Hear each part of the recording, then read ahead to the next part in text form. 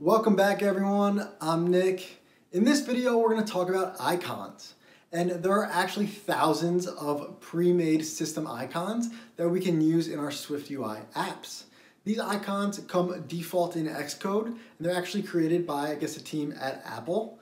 And they're super handy to us as developers. Because instead of having to go out and create custom icons every time and then try to figure out what pixel sizes we need for our app, we can use these built-in system icons that are actually customizable by default. So I'm going to show you guys how we can get these icons in our app, how we can change their color, change their size, and I'll also show you guys how you can access the catalog to see all of the potential icons that you can put into your app. Now, when you make production apps, a lot of times you're still going to want to use your own custom icons, but as a developer or as a beginner, I highly recommend using these system built-in icons just because they're so easy to use and they're so customizable by default. I use these icons all the time in my production apps as well as my courses, and Apple has made thousands of pre-made system icons, so there really is an icon for pretty much everything that you need. All right, so I'm back again in our Xcode project, and let's create a new file for all the code we're going to do in this video. Let's right click on the navigator, create a new file. This will be a SwiftUI view, and I'm going to call this icons bootcamp. So let's click resume on the canvas, make sure it's all connected. And as I mentioned earlier, there are a bunch of system icons that come by default in Xcode. And if we type in image and open the parentheses and start typing system name, we have the ability to add a system icon in here. Now we need to know the system icon's name. So I'm going to start with a basic one and just call heart. And we can see immediately that the heart comes onto the screen. I'm going to actually use heart.fill because it's a little easier to see. And let's start customizing this heart. So the first thing we can do to system icons is change the size. And we can do that the same way we change the size of a text. So just like we did in text, we call .font. And because it's a system icon, it will update automatically. So we can do .title and it will make it a bigger icon. We can do large title and it will be even bigger. And we can get smaller. We can do something like caption. Now I recommend trying to use these sizes because again, these default system sizes will update automatically and be dynamic with the iPhone system sizes. So if the iPhone has large text enabled, these will be a little bit larger than normal. But if you want to set a specific size, we can also call .font and then call .system, and here we can use the size completion.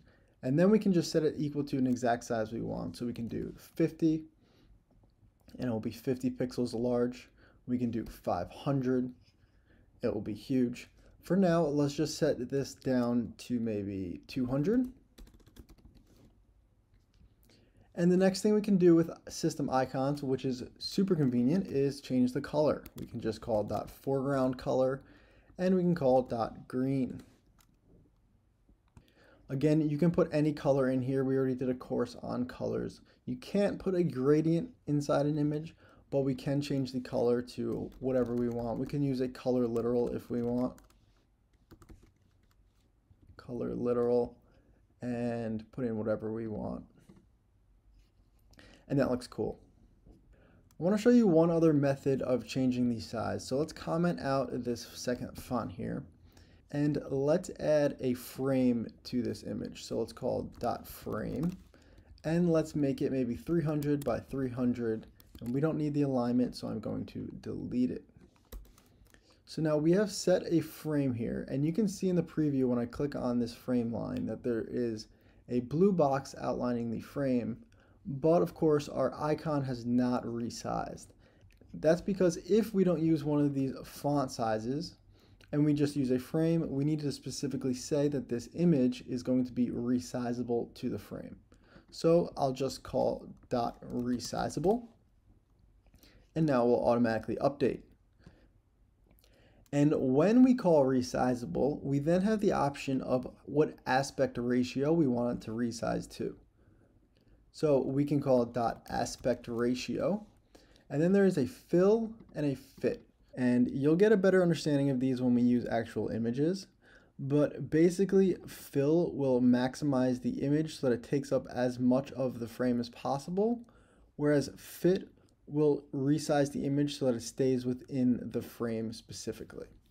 So you can see here with fill, it's maximizing the height here because it's going all the way to the top edge, but because of that, the width is actually going outside the frame a little, and that's okay if we wanted to do fill, and we can just leave it like that, and it still looks pretty good.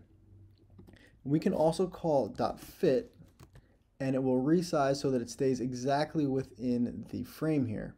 And you can see that there's a little space on the top and the bottom because it wanted to keep the proportion of the image.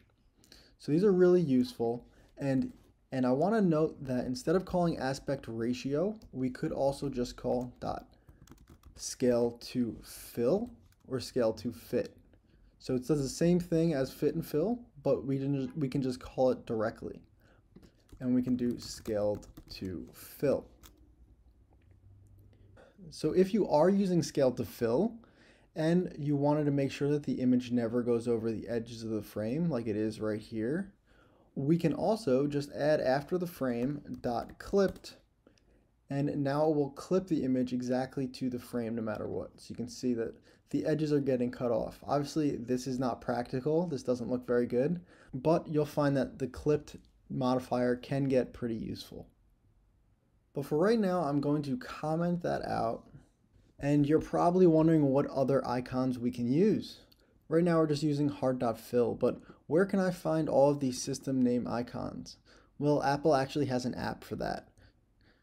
So if you go on Google and you go to developer.apple.com/design/resources, you could also probably just Google Apple Design Resources, or you can Google SF Symbols.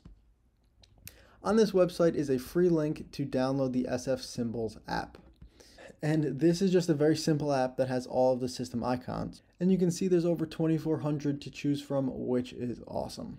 So I already have this downloaded, and it looks like this when you open it up. Basically, it is just a list of all of the icons that we can find. So you can click through these and find whichever ones you want to use for your app. All you need to do is copy the name of one of these icons and then paste it into our code. So I'm going to take maybe this paperplane.fill, and you can just right click and click copy name. I'm going to go back into Xcode, and then just instead of heart.fill, let's paste paperplane.fill. And it's that easy to change out your icons. I'm going to do one more for you guys. Let's find a random one here. Books.vertical, I will copy that and paste it here. Let's make it a little smaller, so I'm going to actually comment all of this resizable out. And let's just make that font.large title. So now we have our books.fill here. And when you get into developing, you're going to find that you're going to use the same icons over and over. So you can just start typing in your icon names here. For example, X mark is pretty common, and it's just a nice X. So the last thing I want to mention to you guys before we move off icons is that Apple recently released a multicolor option for a couple icons. So I'm going to go back into the SF Symbols app, and there is a multicolor option here. And if we go to that tab and I click this little color icon on the top right, you can actually see these icons come to life. So what I've realized is the part that's blue is the part that we can change colors of, but the green, the red, and the yellow, we can't change colors. So they're semi-customizable, not 100%. I wish you could change out these green. At least I don't know how to, but they still look pretty cool in apps. And the green and red are pretty good indicators of what's going on in this icon.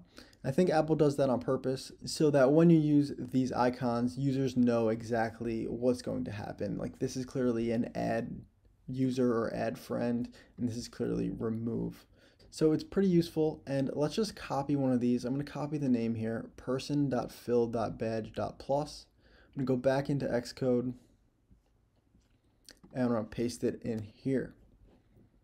Now, by default, the icon is going to color just the same way as all the other one color icons. But we can change this by just calling, before we change the font and the color, we'll call .rendering mode. And we can do, instead of template, we will do original. And now you have that multicolor icon, and we can get rid of our red here. Let's hide that.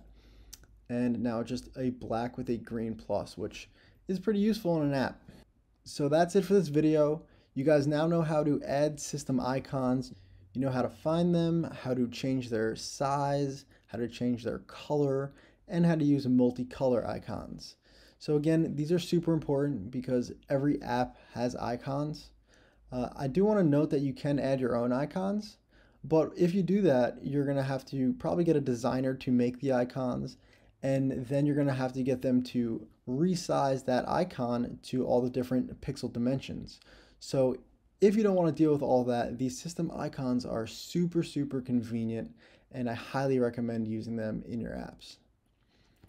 So I hope you guys enjoyed this video, and in the next video, we're going to cover adding our own images, which is also the way to add our own custom icons if we wanted to. So once again, I'm Nick, this is Swiftful Thinking, and I'll see you guys in the next video.